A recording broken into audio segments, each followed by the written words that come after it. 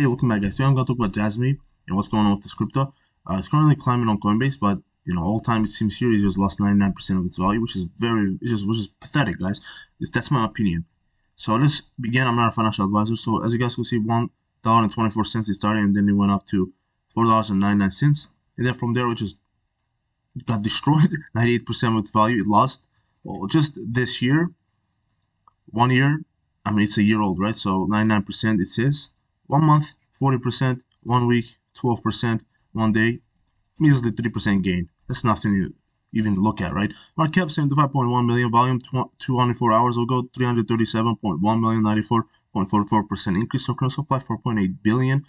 Typical hold time 11 days. Trading activity 63% are buying, it's 37% are selling. Popularity 113, all-time high, $4.99. Change in 1 hour, down $3.75.